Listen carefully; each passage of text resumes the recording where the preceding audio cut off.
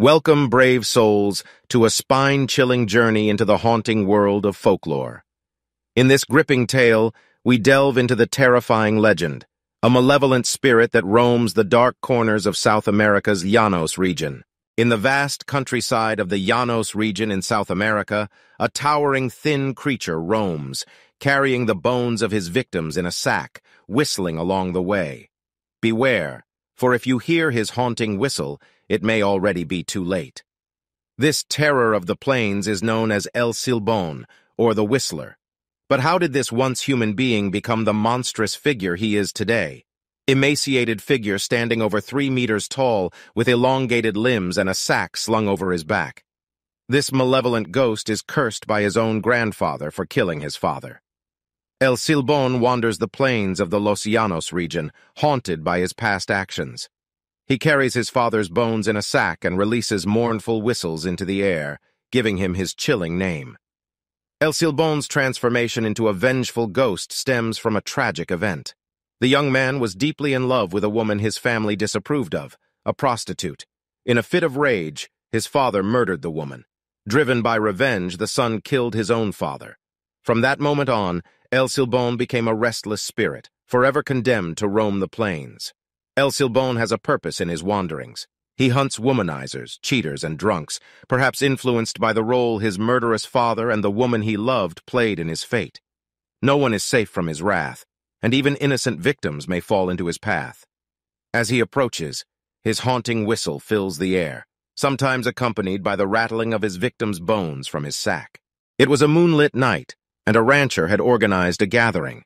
However, caution echoed through the air as friends warned a man about the dangers of venturing alone through the treacherous plains on such a dark night. Undeterred, the man insisted on attending the celebration, confident in his ability to protect himself.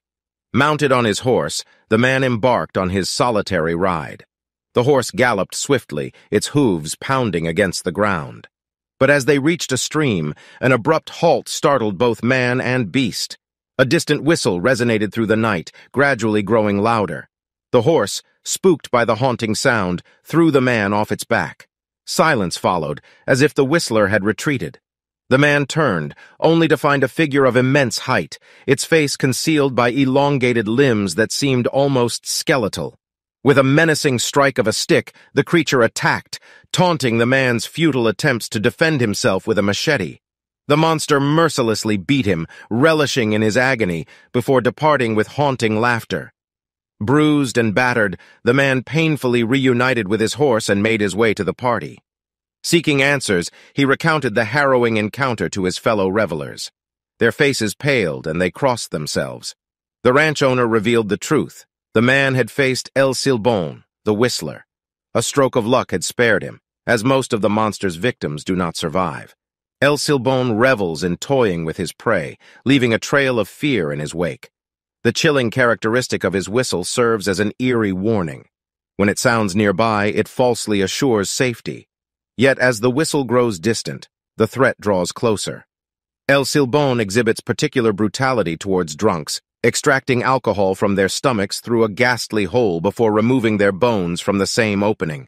The theft of bones is the cruelest fate El Silbón bestows upon his victims. Without their bones, they cannot find peace in death, forever trapped in his cursed existence. Those who ignore his whistle or fail to take action when he lurks outside their door face dire consequences. An innocent member of their household shall perish. But there is hope against this malevolent spirit. El Silbón harbors an intense hatred for dogs, creatures that tore him apart. If you find yourself facing his presence, a loyal canine companion can be your salvation. Their presence drives away his lost soul. The question is, where is the beginning of this creature?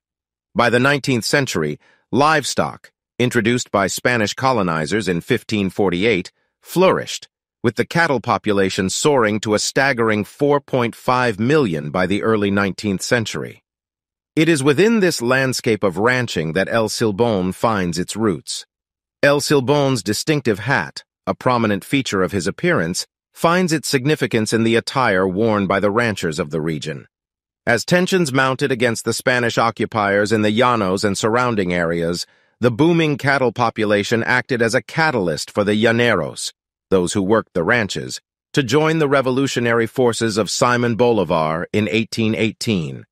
Skilled horsemen and fighters, they played a pivotal role in dealing the crucial blow to the Spanish crown in the Battle of Boyaca. The Venezuelan War of Independence and the ensuing devastation to crops and livestock brought monumental changes to the region. By 1823, the once flourishing cattle population dwindled to a mere 256,000. The introduction of cattle by the Spanish and the active participation of ranchers in the fight for independence shaped the complex history that permeates the legend of El SILBÓN. El SILBÓN's story has transcended time, leaving an indelible mark on Venezuelan culture.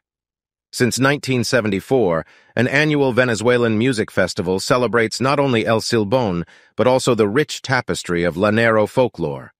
The haunting figure has been immortalized through a statue in a Venezuelan theme park and featured in his own horror movies.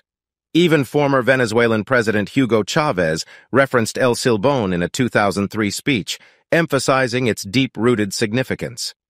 El SILBÓN's legacy extends beyond popular culture. While some may laugh or make lighthearted jokes about his appearance, there remains an undercurrent of fear among the younger generation. They speak of hearing his chilling whistle in the dead of night, reminding us that the myth of El SILBÓN continues to thrive, perpetuating a tradition that spans centuries. Understanding the fears that lurk in the shadows, the hidden depths of our folklore, is vital. Today, the myth of El SILBÓN remains an active part of Llanos folklore, keeping the flame of tradition alive and weaving its enigmatic threads into the fabric of Venezuelan heritage. That was the story of El SILBÓN. Thank you for listening until the end. Expect another scary legends on the channel soon. If you enjoyed the story, leave a like or subscribe. See you later.